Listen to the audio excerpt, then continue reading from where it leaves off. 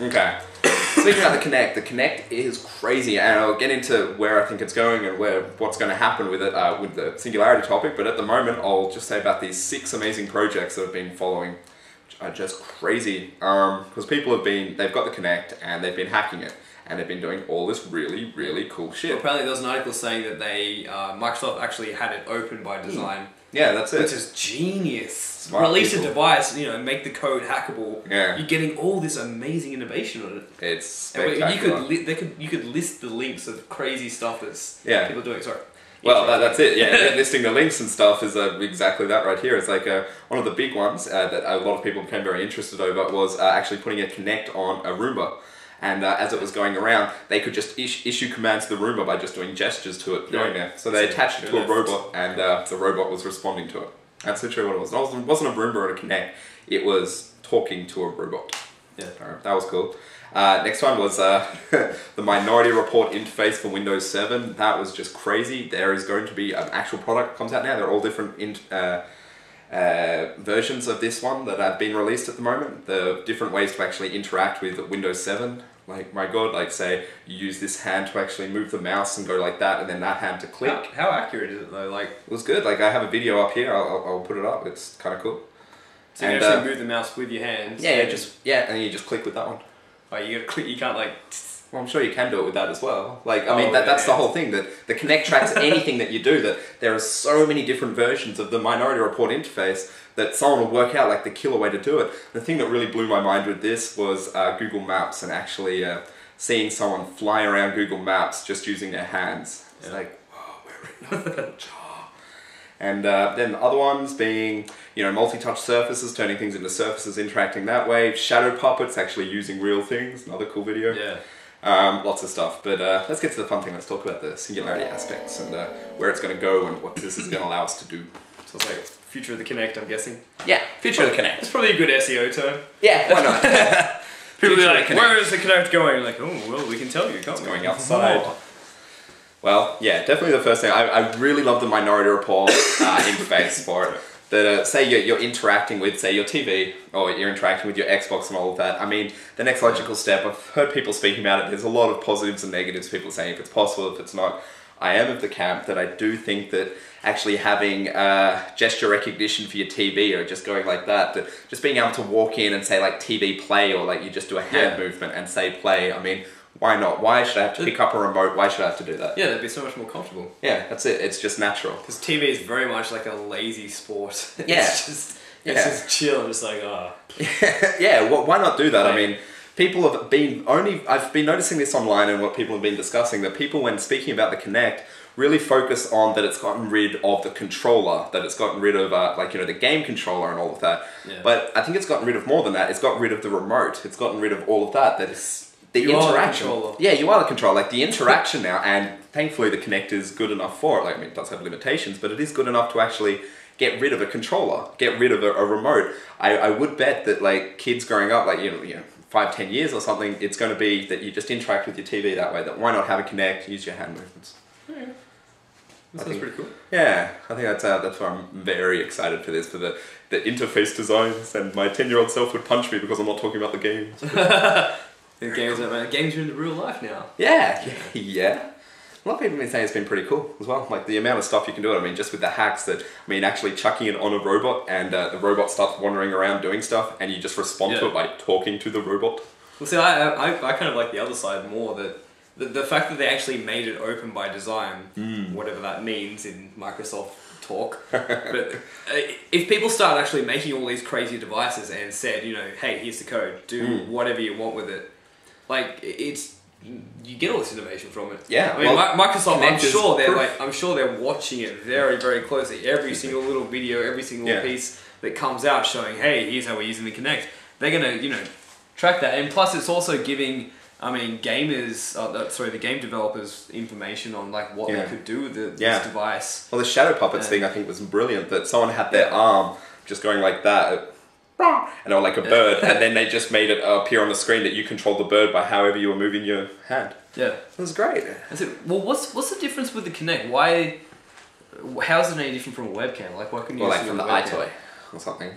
Is So what's different? Has it got something special, like hardware-wise? Well, it does do three. I think there are multiple cameras in it because that's what's allowed to do 3D and stuff. Okay, so it's just two cameras then. Yeah, I think it's mainly the software that goes through. Yeah, because I don't think the hardware's anything technical. Yeah, because really. Motion recognition, all that, that's just all software, isn't it? Yeah, I think that's mainly the thing with it. Another cool thing, actually, speaking about the 3D aspects of the Kinect, was a guy actually said that it does creates a 3D map of his room and stuff. He had the Kinect and it showed it around and it showed the different 3D aspect of his thing. It was like, holy crap, we're giving vision to the machine at this point. Like, a Kinect is going to be in not in every house, but a version of that we've now invited the cameras into our room. And I mean, if the sales numbers say anything, like 1 million in 10 days, or 1.3 million if you count worldwide sales, because they've only been out for 3 days, but in Europe. But anyway, like, this is big. We've invited the camera into our house. We've invited the machine's eyes into our house with open arms saying, fuck, this is awesome. So that's what I'm always starting to think that, why do we need devices to control everything? Like, you know how the idea at the moment has always been like, oh, everything will connect to our mobile phone because our mobile phone's always in our pockets. Yeah. But we're starting to get already to the point where with, image recognition, we can actually, just using our bodies make it do things. Yeah. And you've even seen that with like videos I think we mentioned before where like, the barcode scanning thing or whatever, or just all sorts of image tracking things where you don't need things like RFID, you don't need little GPS tracking devices, you don't need a phone in your pocket at all times. You just need a camera. Yeah, I mean, even facial recognition's already got to the point now where I can take a picture of you and bring up your Facebook profile. Yeah, it can actually scan through. It's not really on the consumer market yet. It's not mainstream. Well, there hasn't been the killer app. There hasn't been the amazing thing. But I mean, when you think about it to the most, what can we compare this to the most, like evolutionary wise and just biologically and stuff? Is that, I mean, a webcam is really no different than like an eye. Like an eye just sees just stuff, and then we've got two of them, just like the Kinect, so we can see 3D and stuff. And then we've just got fucking awesome software in the back end. I mean, that's the exact same with this here. Sure, we can have like different tags, we can do it that way, and that will be used in other aspects. But I don't think I think you're right that it's the camera.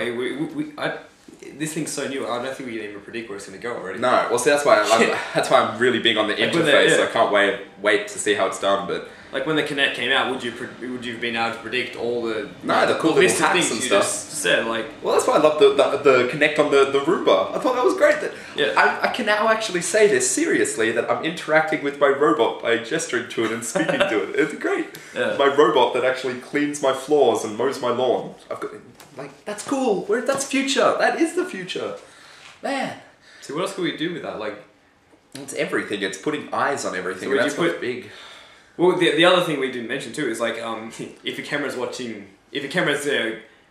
us, then it's learning from us. Well, yeah, very true. I mean, if storage device doesn't really become an issue, which it really isn't these days, then if that camera's on your TV, it's permanently watching your reaction to everything it shows you. Yeah. There's your feedback mechanism. Yeah, it can actually do it better. That's the idea. People have been talking about, imagine if they put like a little webcam in the iPad or in any tablets. Yeah, so you can do eye tracking stuff, and you can actually work out what's happening. Yeah. And then change it in real time and just test. We could do that with a TV already now. You can do this. Well, with the Kinect, you can actually see, okay, look, we've got a camera and we've got a million people, so that's our data size right there. How they interact with the game. Hey, let's make it more fun. Yeah. The exercise video, let's work out the best possible exercise for these million people so they do it longer and they do it faster. And let's train the humans that are using it. We've invited the eyes into our home of the machine. The machine's eyes have now finally entered the home. And I don't know what that means, but it's going to be fucking awesome. It almost seems to be like every technological advances could be so amazing if we got over the privacy concerns. I think we already have. No, but they're eroding very slowly. It's like we were talking about before, how with privacy, like Facebook and a lot of people, they just push the edge, and then there's a big shitstorm, like blah blah blah. But then it settles, and that becomes the new privacy norm. Yeah, and it just keeps on going up. People are like, okay, that's normal now, and then someone does. So the normal thing now will be, of course I've got a camera on my TV. Yeah, I've got a camera in every room because that's how I interact with all of my appliances. Because you get so much benefit back, people don't care about the privacy concerns, and so then you get a massive leap in where the technology can go, what it can provide you with. Well, so that's another thing I think is going to happen is camera in every room, and you just, once the Kinect moves away from just the game thing, actually starts going everywhere, you just interact with everything like that, and I start talking to my room. And Be very fun. You just need the privacy. You need the you need the algorithm to recognize subjects having sex now. Do not record. Well, Do not share. maybe. I don't. That's a sensation. That's a privacy level I don't think anyone would really. Well, see, want. I think, well, see, you say that now, but I think the platforms in the future, I'd give it a few decades that won't be seeing someone else have sex. You're like, well, said it right here. Well, that's it. I don't really want to see it, but if it's there, And like, how many okay. decades? I'll say about 3 or 4. 3 or 4. Yeah.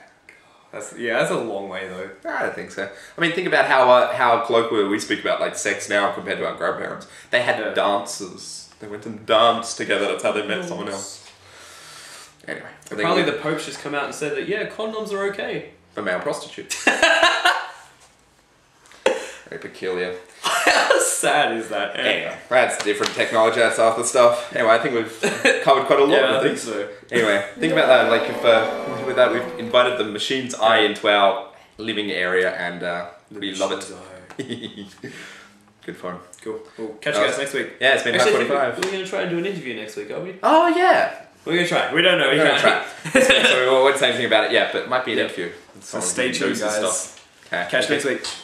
Bye. Oh, sorry. I'm Nathan Waters. I'm Tristan Grace. That was a horrible, horrible shot. It was. Bye.